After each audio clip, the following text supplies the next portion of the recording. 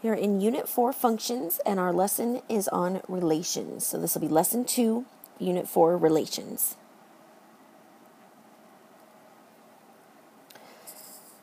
So take a look at our standards. We are preparing for Standard 8F1. We're going to understand that a function is a rule that assigns to each input exactly one output. The graph of a function is the set of ordered pairs consisting of an input and a corresponding output. Okay, the mathematical practices that you're going to be using in this lesson will be to make sense of problems and persevere in solving them, construct a viable argument and critique the reasoning of others, model with mathematics, and look for and express regularity in repeated reasoning. Our question for the day is, how can we model relationships between quantities? And in order to do that, the things you're going to need to learn are how to express a relation as a table and a graph, and how to determine the domain and range for each relation. So by the end of the lesson, you should be able to do both of these.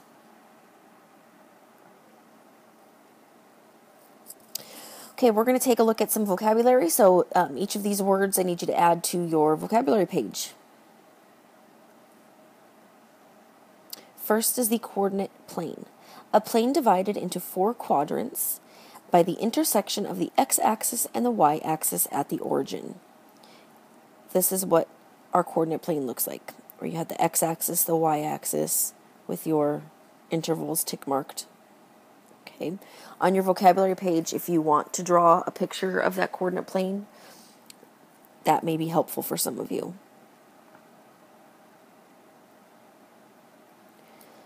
Next word, ordered pair. A pair of numbers used to locate a point in the coordinate plane or the solution of an equation with 2 variables. An ordered pair is written in the form x, y. Okay.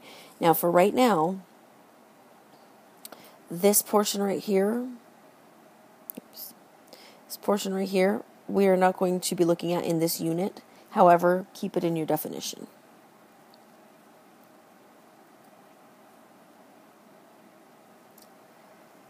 So we'll do the next two together, x-coordinate and y-coordinate. The x-coordinate is the first number of an ordered pair. Y-coordinate is the second number of the ordered pair. Make sure you hit pause and get these copied down. Okay, so our first section, we are going to complete this graphic organizer of the coordinate plane. So we're going to work our way around this coordinate plane, filling in our blanks. So our first area, arrow is pointing down to where we have 0, 0, where the x-axis and the y-axis intersect, and that is called the origin. Origin is the beginning of anything. The beginning of our, where we graph from, the beginning of our coordinate plane is the origin, 0, 0. You could even add that in if you'd like. Okay, the next thing we run into our quadrants.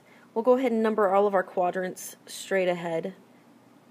We have 1, 2 is to the left, quadrant 3 is in the bottom left-hand corner, and quadrant 4, oops, that's 6. Quadrant 4 is in the bottom right. You could also have written these with regular numbers. 1, 2, 3, 4.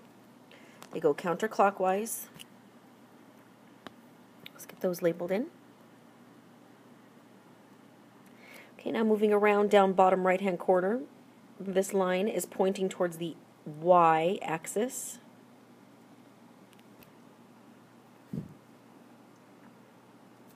Making our way around, our next box is pointing towards the x-axis.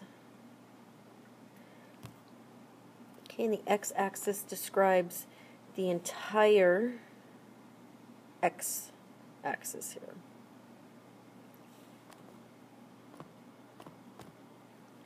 And finally, they have a point labeled, and we want to number that point. In order to figure out what point that is, we'll start at the origin, and I'm going to make my way to the left until I get to where that point is. So I went to the left 4, and I went up 3. So my coordinates are -4, +3. The x movement was 4 in the negative direction. The y movement was up 3. You do not need to draw this yellow line. That was just for you to follow my movements. Now down below we have a question. We want to identify the x-coordinate of the point, -5, -7. This is my x-coordinate. Our coordinates are written x, y. So -5 is our x-coordinate. That's it. Ordered pairs and relations. Express the relation 2, 4, 0, 3, 1, 4, 1, 1 as a table and as a graph. First, as a table. Make a table with 2 columns. Label the left column X and the right column Y. Put each ordered pair in a row of the table with the first number in the X column and the second number in the Y column. Next, as a graph. Plot each point. The x-coordinate tells how far from the origin to move to the right. The y-coordinate tells how far to move up from the x-axis. Plot the point 2, 4, 0, 3, 1, 4, and 1, 1. Determine the domain and range of the relation. The domain is the set of all x-coordinates in the relation. The range is the set of all y-coordinates in the relation. Okay, so you just heard the video about relations and tables and graphs and ordered pairs. And take a look at the 3 ways of showing a relation. A relation is basically anything that's just numbers that are related to each other in some way. Okay, so if we focus on some of the vocabulary here for a second, take a look at our first word. A relation is a set of ordered pairs. Relations can be represented as a table and as a graph. Okay, so add this vocabulary word to your vocabulary page. But when you hear us talk about relations, we're just talking about 2 numbers that are related to each other in some way. An x and a y coordinate that can be put on a graph, it can be written in a table.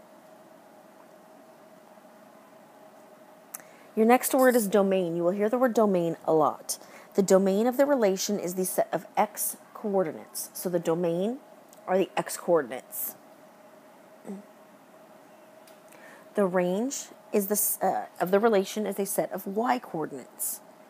So anytime you hear the word range, we're talking y coordinates.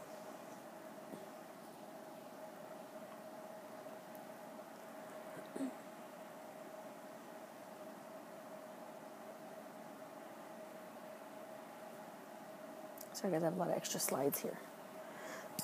Excuse me. Okay, so now that we know some basic information about vocabulary, the word relations, x-coordinates, y-coordinates, domain, range, let's kind of start putting it together here. So example number 1 says to express the relation 2, 6, -4, -8, -3, 6, 0, -4 as a table and a graph. Then state the domain and the range. Okay, so the first thing we would do, and they did all this for you, the first thing they're going to have you do is create a table from these ordered pairs. What I want you to notice is our ordered pairs are in the order x, comma, y. So all of our x values, okay, all of our x values match the first number in our ordered pairs. Okay, -2 or +2, -4, -3, and 0. Right? And our y-coordinates match our second numbers. 6, -8, 6, -4. All right? Oops. So when you're creating your table, your x values come first, y values come second. And if I were to, rewrite these, oops. 2, 6, -4, -8, -3, 6, 0, -4. All right, it's just a different way of showing these ordered pairs. And then in our graph, if you look here, 2, 6 is right here. So I'm going to label that A. Okay, and you may want to do this too if you struggle a little bit with graphing. Let's take a look at our next one, B. I start at my origin, and I go backward to 4 and down to -8. And there's my B. Now, a little bit different on this graph, if you'll notice your intervals are by 2s. So I didn't count backwards -4 tick marks. I counted back to the -4. So you have to be very careful because sometimes your intervals are by 1, sometimes your intervals are by 2, sometimes your intervals are by 10. So pay close attention to how the intervals are set up. Okay, C would be -3, 6. So -3 is going to be somewhere between -4 and -2 up to 6. Okay, and there's C. And then our last one, D, is 0, -4. So start at the origin. I don't go left or right at all because it's 0. I go down to -4, and there's D. Okay, so go through and label your ordered pairs so that you can know what's what. And if you're still struggling, take the QR code in the corner and you'll see a little bit of an extra assistance on this section. Okay, on a side note, I want you to take a look over on the left-hand side of this little sticky note about domain and range. If a term in the domain or range appears more than once, only write it one time. Okay, in example 1, the value 6 appears twice in the range. Okay, so here's what that means. If we look down at the bottom, it says the domain is -4, 3, 0, and 2. The range is -8, -4, 6. Now if we remember, domain are the x values. Range are the y's. Okay. So when I get my domain, I'm going to take a look at all my x values, which was 2, -4, -3, 0. And you list them all out right here. Now the range has a repeated number, a 6. If you take a look up at our ordered pairs again, whether it's in the table, in the graph. Okay, so if we look at our table, my 6 is repeated, and that's okay. I just don't write it twice, is what they're telling you. If we look at the graph, do you see right here? Okay, look at the C and the A. See how they both have the same Y value? You could draw a horizontal line through them. That means we have a repeated range. All right. Another side note, to help you keep track of domain versus range, domain comes before range in the alphabet, and X comes before Y in the alphabet. So whenever I'm trying to remember which number is the domain and which number is the range, I always remember that the D comes before R and X comes before Y. So the D domain is the X. The range R is the Y. And again, let's go ahead and screenshot that QR code if you need a little more help.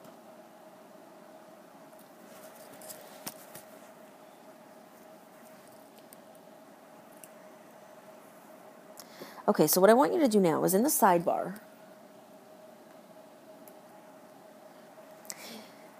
this didn't show up very well, did it? Hey, there we go.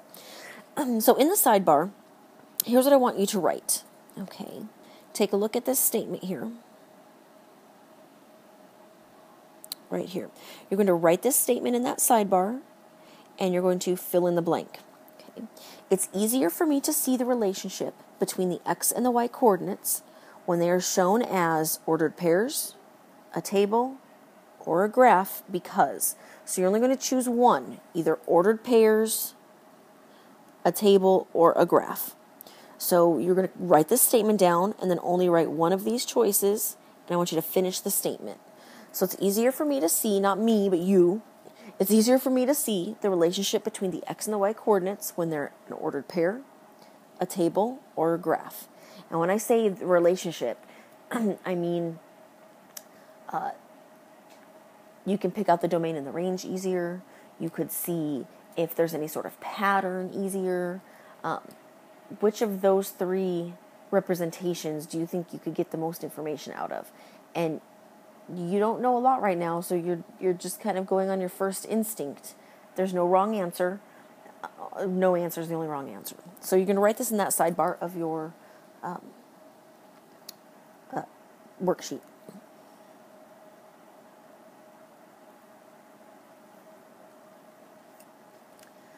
Okay, so we're going to try out your new skills here for creating a table and graphing. So we're going to express the relation negative 5, 2, 3, negative 1, 6, 2, and 1, 7 as a table and a graph, and then we're going to state the domain and the range.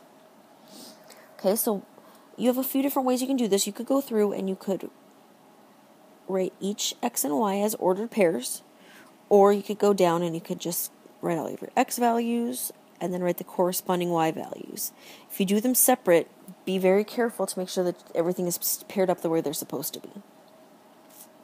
Now when we graph, we always start at the origin. And so for negative 5, 2, I'm going to go backwards 5 and up 2. For my next coordinates, I'm going to start back at the origin. I'm going to go to the right 3 and down 1 for 3, negative 1. My next ordered pair, I'm starting at the origin. I'm going to go up to 6 and over to 2. Remember, my intervals are going by 2s, so be very careful. Next one, I'm going over 1 and up 7. And this one's going to be kind of in the middle.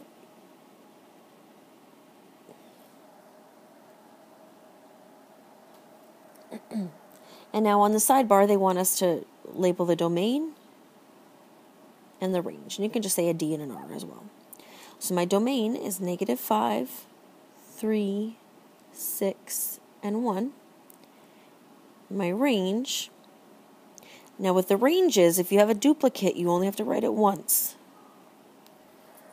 Okay, we're going to talk about the domain having more than one later. But for right now, if the range has duplicates, you only write it one time.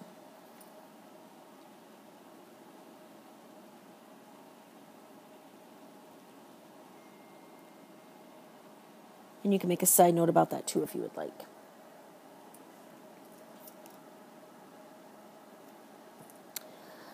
All right, next example. We're going to take a look at an example with an actual real-life situation. It costs $3 per hour to park at the Wildwood Amusement Park. Make a table of ordered pairs in which the x-coordinate represents the hours and the y-coordinate represents the total cost for 3, 4, 5, and 6 hours. Okay, so we have our table here. It's $3 per hour. So after 3 hours, it'd be $9. So that's our first one here. So after 3 hours, $9. After 4 hours, $12. After 5 hours, $15. After 6 hours, $18. So think about what are we doing with our cost and our hours? Okay, think about that while we're going through this problem. For my graph, we're starting here at our 3 hour mark. So at 3 hours, it's $9. At 4 hours, it's $12. 5 hours, $15. 6 hours, $18. Okay, so make sure that you're okay with seeing how this graph matches up in the table with our situation.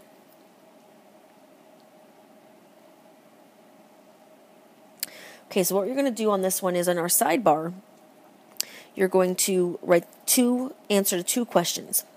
The constant rate of change is, and since the constant rate of change is blank, I could continue the table by blank. Okay, so I want you to think about this question in a second. We're going to go back to our last slide again here. Now, constant rate of change.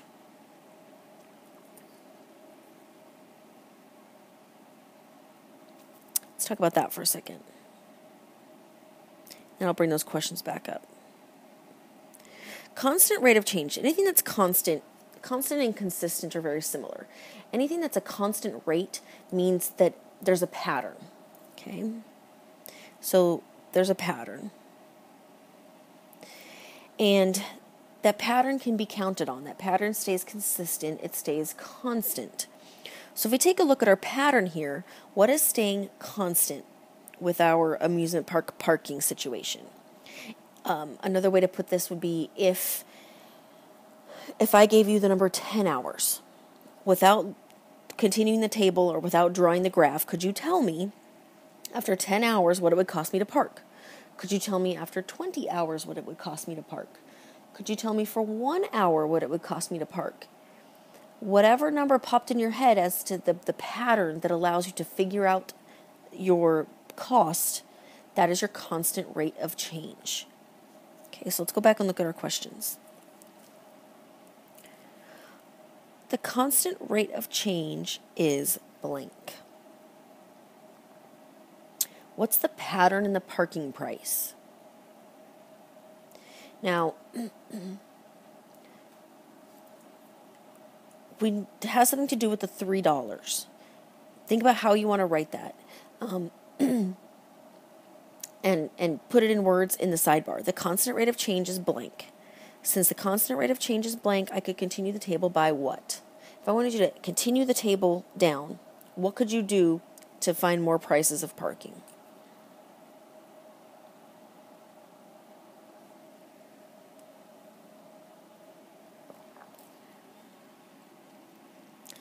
Okay, hopefully you wrote something like constant rate of change is 3. Okay, or $3 per hour. Since the constant rate of change is 3, I could continue the table by, you could have said something like increasing each hour by 1 and each price by $3, something like that. So this is your own words here.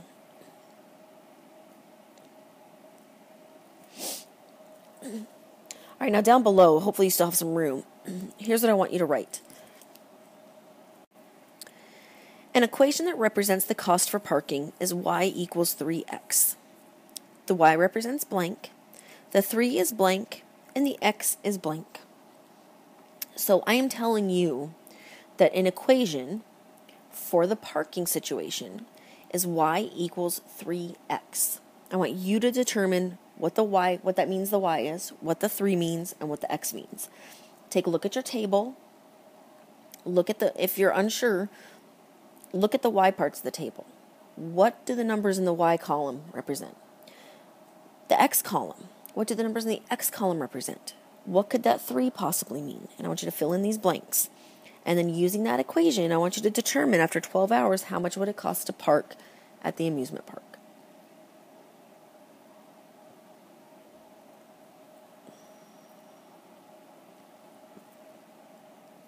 All right, let's see if you got it. Movie rental store charges $3.95 per movie rental. Make a table of ordered pairs in which the x-coordinate represents the number of movies and the y-coordinate represents the total cost. So we have 1 movie, 2 movies, 3 movies, 4 movies. And then we want to get graphed. So it's $3.95 per movie rental. I'm going to round this up to a $4. Okay. So for 1 movie, it's $4. For 2 movies, how much will it cost? Hopefully you said 8. For 3, it would be 12, and for 4, it would be 16. Now, if you look at our graph, we have the x-axis and the y-axis that we have to label. Okay? If you're unsure which to put where, let's take a look at our tick marks.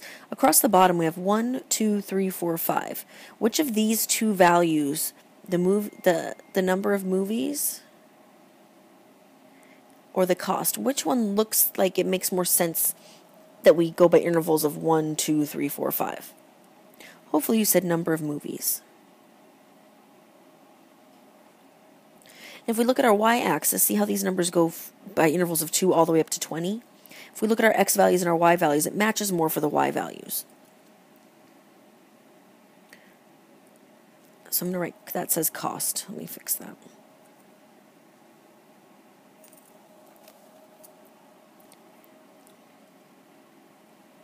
All right. So now we need to graph. So our first movie rental is start at the origin, over 1, up to $4.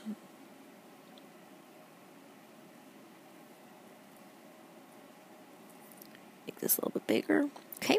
Next is over to 2 movie rentals, up to $8. 3 movie rentals, $12. 4 movie rentals, $16. Now, one thing you'll notice that I didn't talk about on the last example with this constant rate of change, if you look at the graph, you see how you could kind of predict where the next point might be. Or you could, is there some, how could you describe the line that could be drawn if I wanted you to connect those dots? Okay, when we have a constant rate of change, there's something you're going to notice about those lines, or about those points on the graph as well.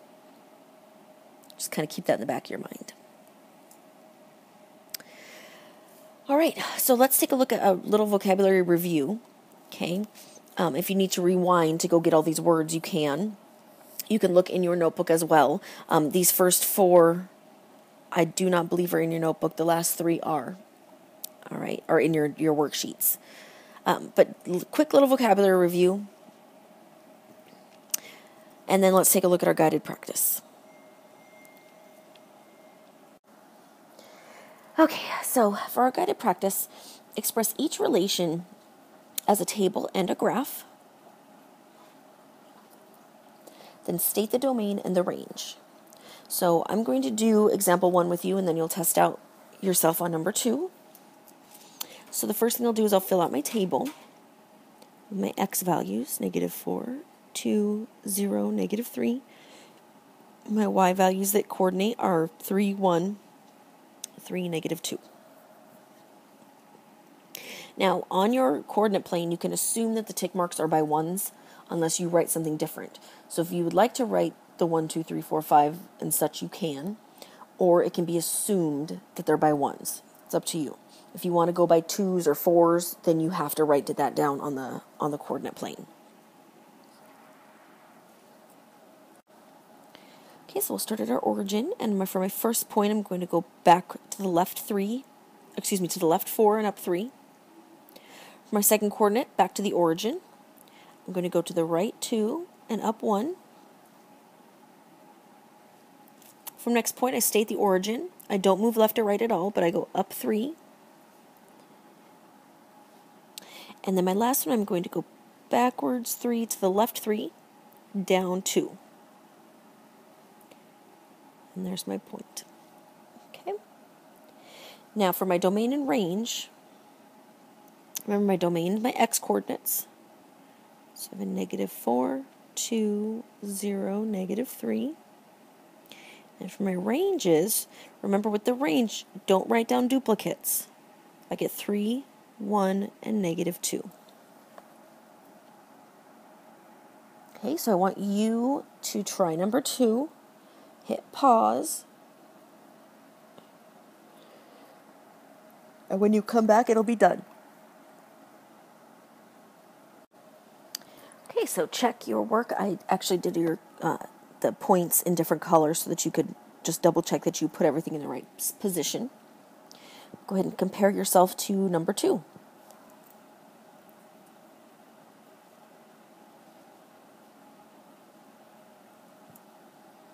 All right, let's take a look at number 3. At a vacation resort, you can rent a personal watercraft for $20 per hour. Make a table of ordered pairs in which the x-coordinate represents the number of hours and the y-coordinate represents the total cost. Now, if you want to pause this and try it yourself, you can. If not, we're going to go through it right now. So x is my total cost. So 1 hour, 2 hours, 3 hours, 4 hours. If it's $20 per hour, that's $20 times 1 hour. Okay, so $20 an hour for 1 hour is $20. $20 an hour for 2 hours is $40. $20 an hour for 3 hours is $60, and our 4 hours will be $80. So we plot our points. Let's look at our x and y axis. Our x-axis is 1, 2, 3, 4, 5, and if we take a look again at our numbers, which seem appropriate, it would be hours. And our y-axis is going to be our cost. Okay? And you could say cost per hour or rental cost. Be as specific as you want. And then we're going to go ahead and graph. So 120, 240, 3 hours, $60, 4 hours, $80. Okay? And again, we have a constant rate of change here. If you notice that there's a consistent increase by $20 per hour. You wouldn't draw a line, and we'll talk about that at a future time, but if you wanted to, you could draw a line. You could predict how much for 10 hours, how much for 15 hours. Okay. Number 4, I want you to take a look and think about how you could answer this question. How do tables and graphs represent relations? Okay, remember, a relation is like a pattern or a relationship between the two numbers. So if you take a look at example or a graph or your guided practice number 3, there's a relationship between the hours and the cost. You can look at that relationship in a table, or you can look at that relationship in a graph. Okay, when you look at that relationship in the table, if I wanted you to come up with 5 hours in the table or 10 hours, what do you notice between the numbers in that table that would help you predict a larger number of hours? If you look at the graph, how could you use the relationship between the x-axis and the y-axis, or the hours and the cost, to come up with how much it would cost for 5 hours or 6 hours? So think about how you would answer that question. And then I want you to rate yourself in this little box over here. Okay, how confident are you about relations? Check the box that applies. Okay, now it does say for more help, there's the tutor, and how you get access to that is if you go back into the video, any screen that has the little QR code on it, if you take that with your phone or the program on the computer, you can actually pull up an extra help video for that. All right, finally, you're going to do a little self-check to see if you're ready for your independent practice. You're going to do this in your notebook. So label this section self-check and either screenshot the QR code with your phone and do the self-check off your phone, or use the computer program to get that QR code. Do the self-check in your notebook.